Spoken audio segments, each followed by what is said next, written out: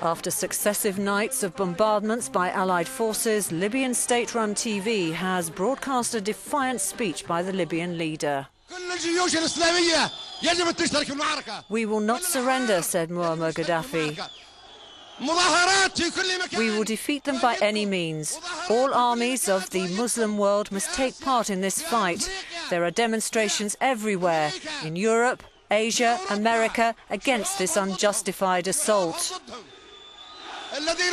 It breaches the United Nations Charter. This assault is by a bunch of fascists who will end up in the dustbin of history." Earlier, foreign journalists were taken to the site where Western missiles had hit a Libyan Navy facility near Tripoli.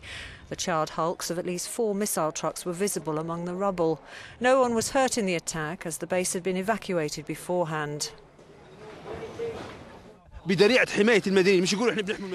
saying they're protecting civilians, but there are no civilians to be protected here, and there are no rockets to be attacked.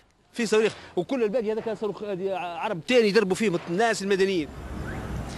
a result of the Allied action, most of the shops and offices appear closed in the capital.